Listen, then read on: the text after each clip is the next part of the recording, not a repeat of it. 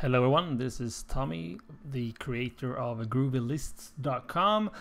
Today I'm going to show you guys how to convert your Spotify playlist into a Grooveshark playlist. The first thing you want to do is to go to GroovyLists.com and click on the Spotify icon.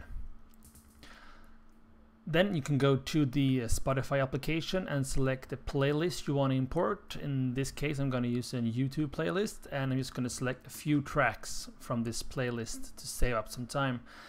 When you've selected the tracks from this playlist, just right-click them and choose Copy HTTP link.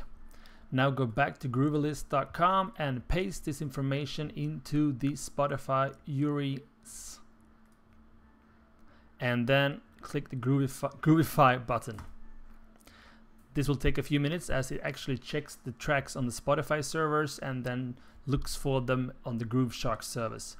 Seems like we're done, and this is the link that we get. It's actually created a playlist inside Grooveshark for you. So if you just open that in our Grooveshark window over here, we will actually get to a Grooveshark playlist from these tracks, as you can see over here. So the last thing you want to do is, because actually this is added on the Groovy List user on Grooveshark, you want to copy this over to your own profile.